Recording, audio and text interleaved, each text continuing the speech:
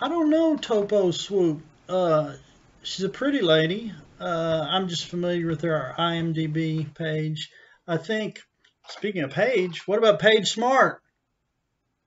She she could play Sarah. In fact, that's probably a pretty good suggestion. Uh, it has to do with charisma and maybe likability. Uh, Sarah, we're gonna have to watch Sarah get married 7 times. So we're 7 Jewish weddings, and it's important that you like her. Your family is irrelevant, but she's the bride. It's important that she's likable.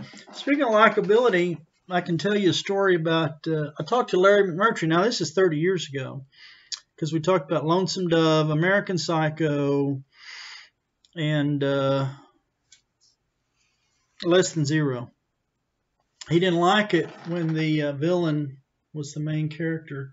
He didn't use FaceTime, but he said you shouldn't reward villainy with FaceTime. He didn't say FaceTime. He said with screen time. But FaceTime is a common term. Sarah's going to be on the screen a lot. I mean, 7 weddings and 7 funerals, and she's been widowed 7 times. That's the movie. A demon comes and kills her new husband.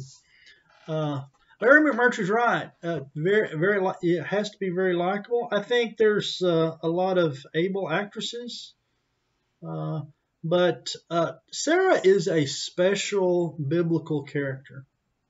All this happens to her, and she is in misery. It's torture. I mean, how many girls get married, rent the hall, and pray there's no disruption, pray there's no distractions, no problems. Sarah has plenty of problems at these weddings.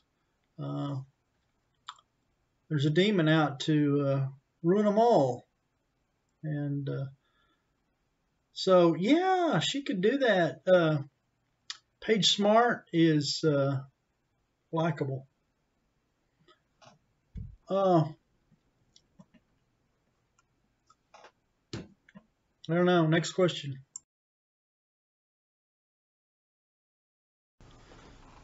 Sure, Tobit is probably the greatest story never told on film. There's a silent, a couple of animations, and some short stories, basically from a Christian Catholic ancillary materials, stuff that's printed and filmed to go along with their Bible studies. But it's never been a feature film. I guess let me tell you the story. And I guess when I go to producers and people in Hollywood, filmmakers, I pitch it this way. It's 8 Jewish weddings and 7 Jewish funerals. Because the story of Tobit is about a girl named Sarah. She is a pious Jew preyed upon by a demon. The demon's name is Asmodeus, and she's been married 7 times, and 7 times the demon has killed her new husband before the marriage is even consummated. So she's at her wit's end. She can't handle anymore. The family maid pokes fun at her, and she can't bear that. And then there's Tobit. Now, Tobit is going to be her father-in-law in the end, and Tobit is one of the most endearing characters in the Bible. He's a good man, charitable, pious, prays constantly. He gives good advice. He's very wise. When he talks to at the end of the film, when he talks about to his grandkids, In fact, a lot of Catholic scholars refer to a few of those books in the Bible as the wisdom books, books of wisdom, because they're full of. I tell you why people like Tobit is because he knows how to live. He knows the right way, and he's very likable. Both characters, Sarah and Tobit, very, very likable.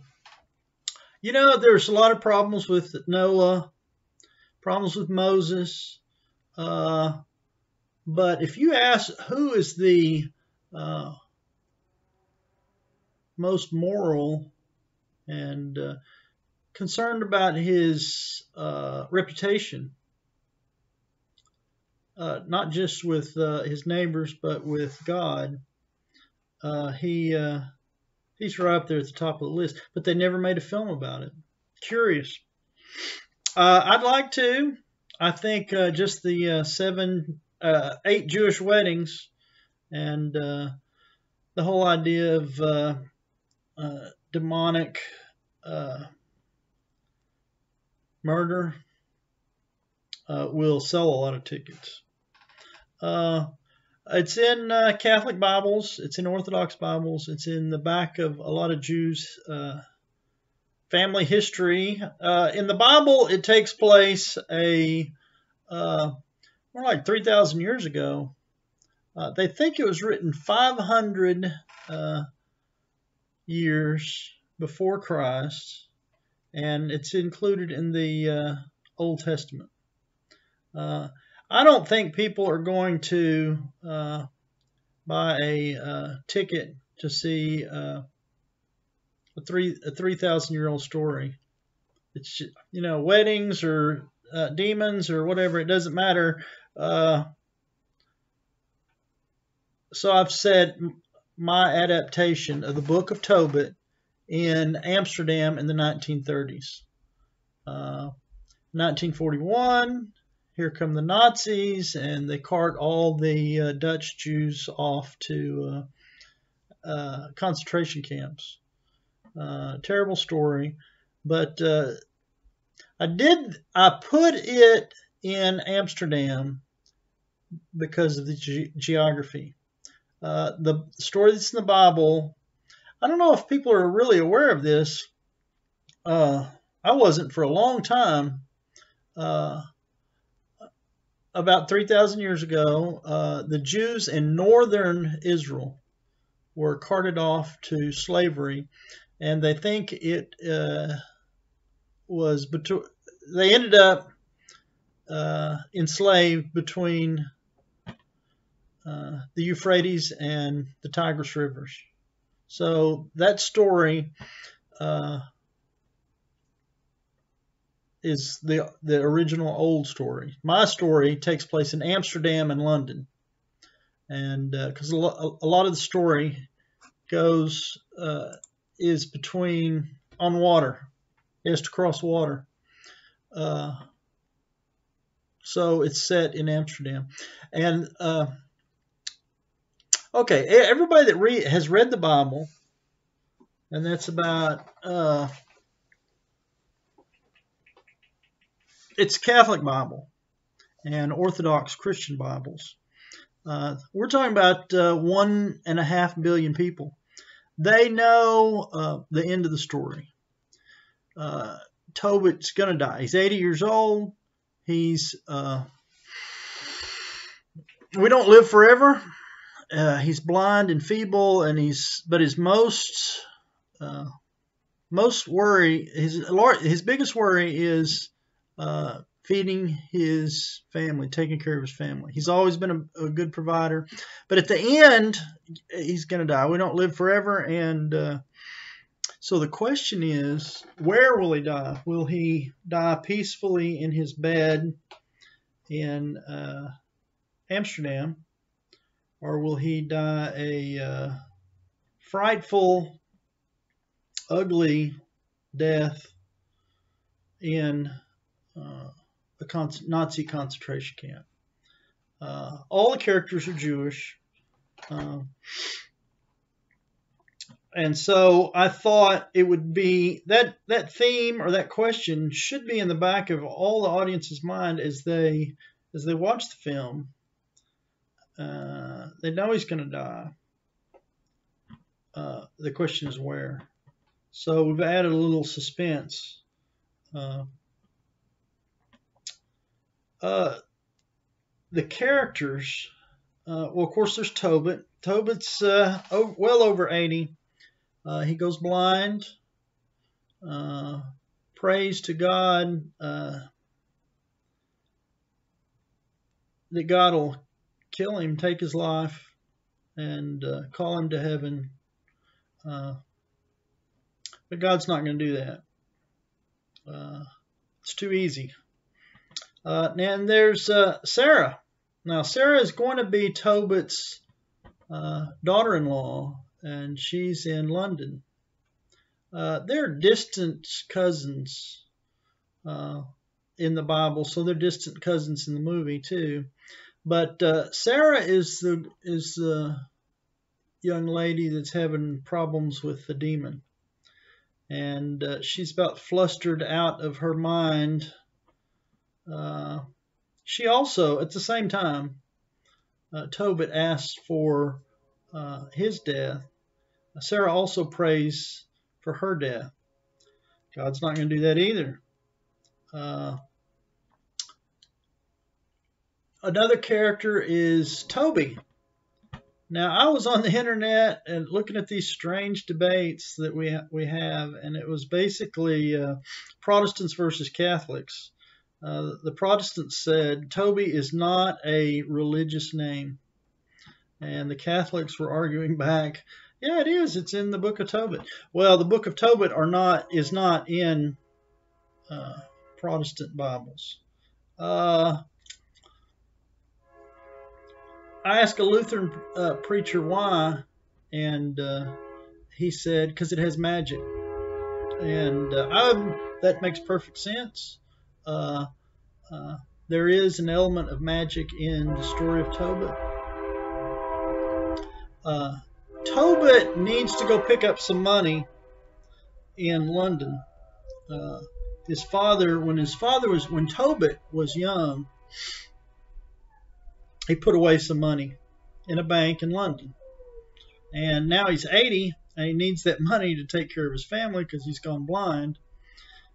So he sends his son.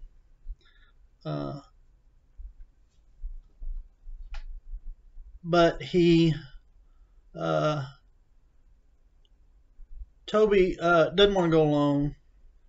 Who would want to travel alone in the 1930s with the Nazis controlling the continent and cross the English Channel, and then get to London and try to find the right bank? So Gabriel, the angel Gabriel, is sent to escort him and take him. Tobit prays for someone to come along to go with his son for safety and security reasons. I can't think of a better security guard than Gabriel, a real angel. So these two head across the Atlantic and they meet Sarah.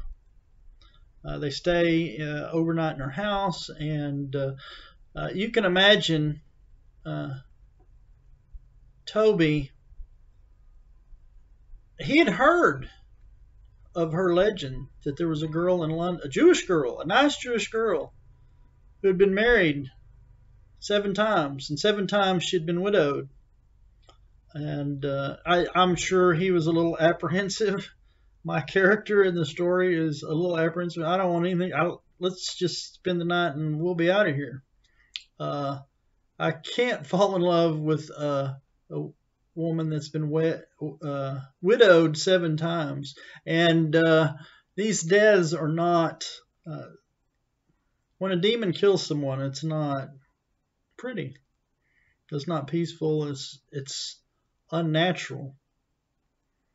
So Toby is a bit unnerved. And he and Gabriel, the angel Gabriel, no one knows that he's an angel. He's just a good guy that goes along for the ride to provide a little extra security because Toby's bringing back a lot of money. Gabriel says, no, marry her, go for it. You love her. She's nice. She likes you. Nothing's going to happen. I won't let anything happen to you. In fact, I have a plan. I guess that's where the magic comes in. So Gabriel introduces a magical solution that will allow Toby and Sarah to get married. So there are other characters, but basically Tobit is the father-in-law, Sarah is the daughter-in-law, Toby is the son, and he's going to be the groom, and then there's Gabriel.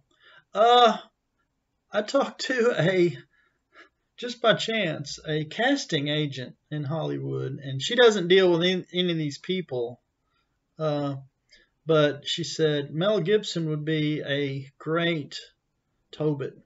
And I thought, that's right. I was honestly thinking of him when I adapted that because I read the book of Tobit, and I thought Mel Gibson could knock that out of the park. And I think Tobit the story has so much weight. I don't think somebody can just walk off, get off a bus and play Tobit. I think it's going to take a lot of gravitas. But who better than Mel Gibson? If he would do that, boy, I would be elated. I'm not sure his people are even open to anything, and maybe they want him to go in a different direction, irreligious direction. Of course, he's made two great films about the New Testament, but I promise you he's not immune or opposed to doing something from the Old Testament. And I just challenge you and people listening to this interview to read Tobit. Email me and I'll send you a copy of the script. And I made that offer to a guy, and he said, no, don't show it to anybody. You can't show it to anybody. I said, why? He said, well, it's a script. They'll steal it. Dude, it's in the Bible. It's been around for 3,000 years. There's 1.5 billion young people that study the book of Tobit in church and in Sunday school. I think the nuns leave the part out about the marriages not being consummated, or they just leave the honeymoon part out. But I think even little kids know what a widow is. It's the woman and her husband's dead. Well, this happened 7 times to a girl, and she doesn't lose faith, and she prays that God takes her life, but she doesn't stop believing in God.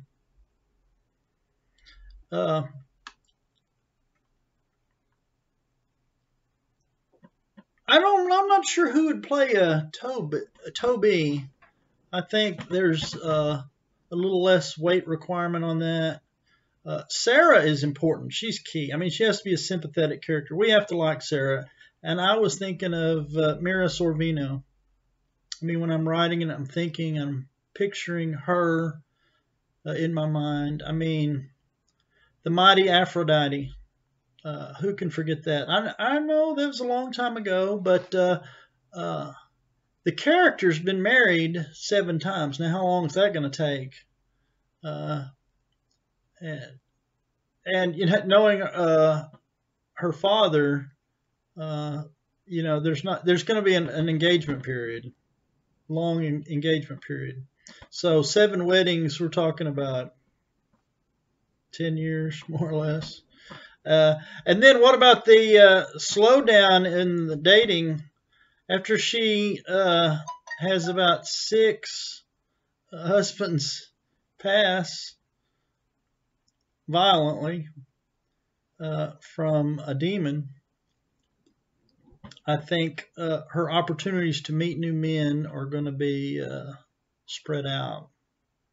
So I don't know what Mira is playing, 30 to 40. I think she's 50 years old, but she looks 30, which would be perfect. And she has a lot of skills. She could do this without any doubt. Now, Gabriel, the angel. I think of kind of an Adonis character. And you know, Hollywood's full of those characters. Brad Pitt. I mean, I guess when I was writing this, the Once Upon a Time in Hollywood was coming out, and I heard some girls at McDonald's giggling, so I eavesdropped. They're talking about Brad Pitt on the roof of the house in the Tarantino film, and I thought, well, that would be Gabriel.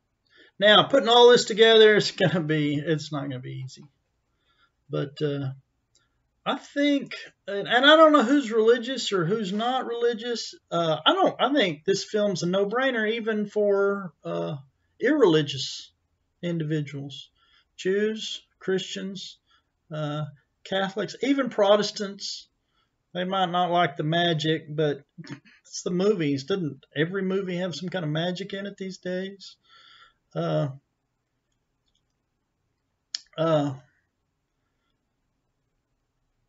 their father-in-laws, brothers, sisters. It's it's a wedding movie. There's 7 weddings, so it's a family thing. The whole book of Tobit is about family. So I think it's a winner. Now let's talk about the demographics real fast. I'm not sure. I've done actually a lot of research on this, and I first learned that there are 1.3 billion Catholics, and 70% of them speak English.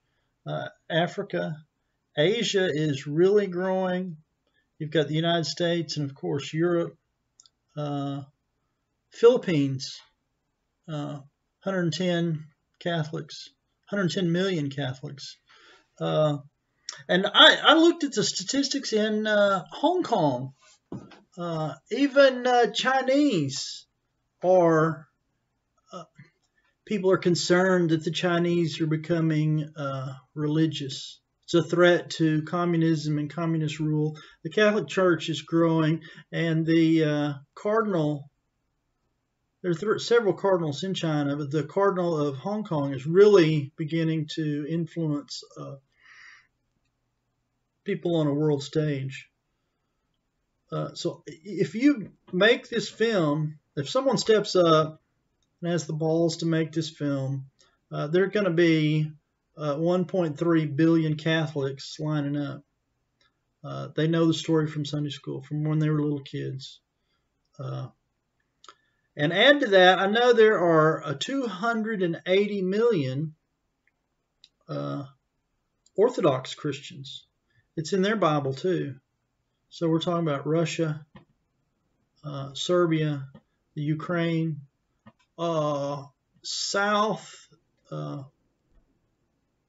Southeast Europe, dominated by Greek Orthodox, Russian Orthodox, Armenian Orthodox, Ukrainian Orthodox.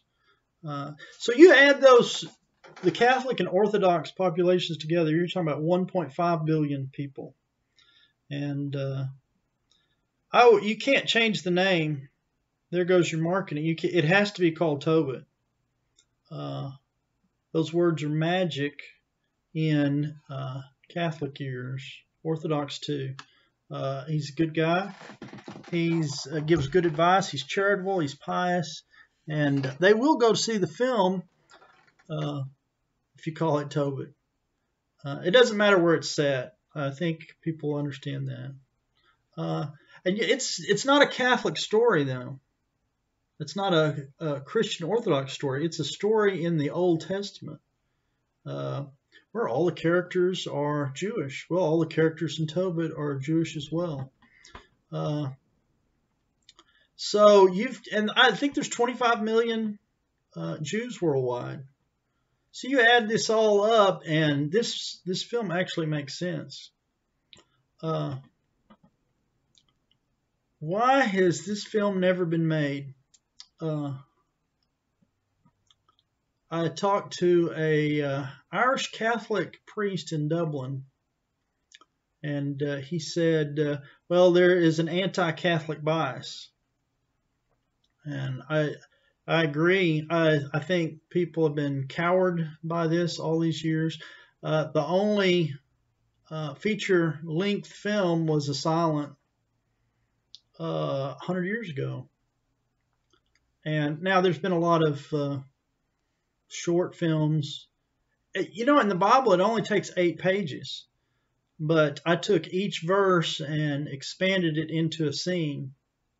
I don't know. It's 98 pages. The script's 98 pages. But the actual story that's printed in the Bible is only a few pages. And no one's ever stepped up to make this film. 7 weddings and a violent confrontation between good and evil, an angel versus a demon, big fight in the middle of the street, lots of special effects. Not necessarily expensive. There's only one scene where you would probably want to do that, and I'm not sure it's absolutely necessary to go overboard. Raphael kills the demon, wraps him up, rolls him down the street, and throws him in the river.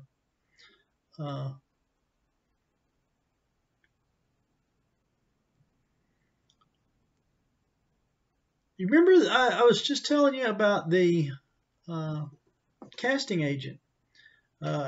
She brought up Mel Gibson's name. I said, well, read the script and tell me what you think. She emails me back, this is Academy Award material.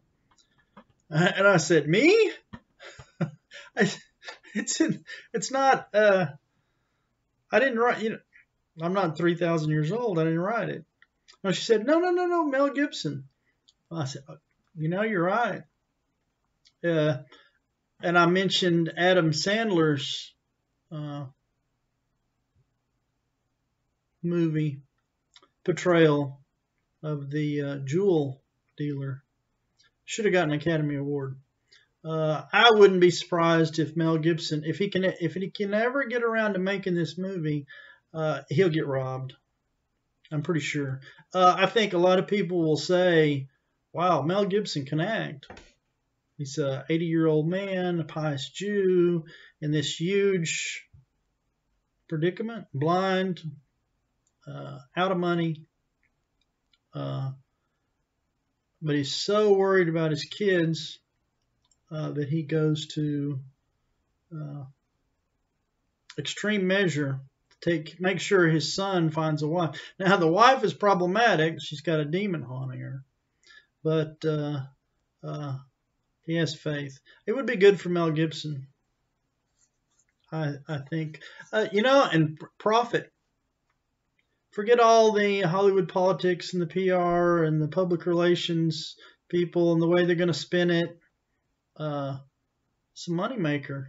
You know, look at the demographics. 1.5 billion people know the story. Now, admittedly, not everyone has heard of it. You may not have ever heard of it, but I've just told you the story in as simple terms as I can. Demons harassing a girl and kills 7 of her grooms. Thanks. I appreciate you calling.